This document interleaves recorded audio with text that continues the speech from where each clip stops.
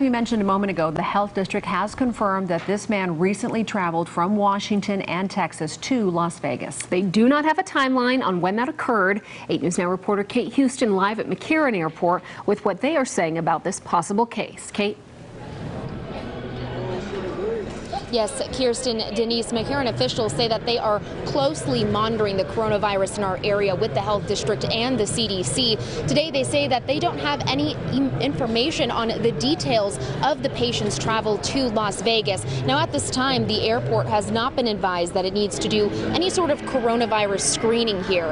In a statement today, it says that the custodial staff is using hospital-grade disinfectant on all high-touch surfaces. That includes things like kiosks, escalators, and door handles. Now, while McCarran does this during every flu season, it has increased how often it disinfects because of coronavirus. I spoke to some passengers about whether or not this concerns them, and their reactions were mixed. We know that we're in the age group that is more at risk than some other age groups, but we just wash, and just do the things that we're told. Now I'm going to play with my gloves on when I go to the casino with my mask 24/7.